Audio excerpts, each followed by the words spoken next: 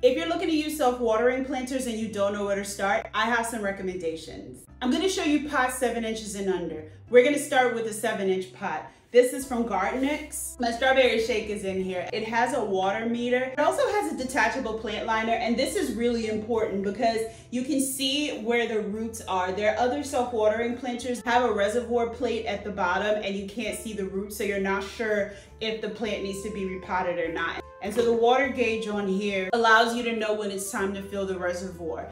The next size down are these 5-inch planters. They are also from Gardenix. They have that exact same water meter and the plant liner in the inside, or the plant insert. And this is a really good example of you being able to see the roots at the bottom. So I'm probably gonna put this one into a 7-inch planter soon.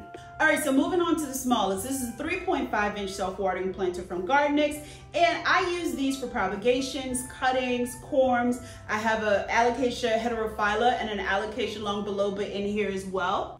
What you need to know about these small planters is that the water level is a lot different from some of the larger planters. And what I mean by that is when you fully fill the reservoir, I find that it keeps the substrate, no matter which substrate you put in here, a little bit too wet, and that can lead to root rot. I find myself kind of eyeballing the reservoir to make sure that it's not completely full and making the plants too wet. It's a tiny setback, but it's something you'll get used to, and it won't become a problem anymore.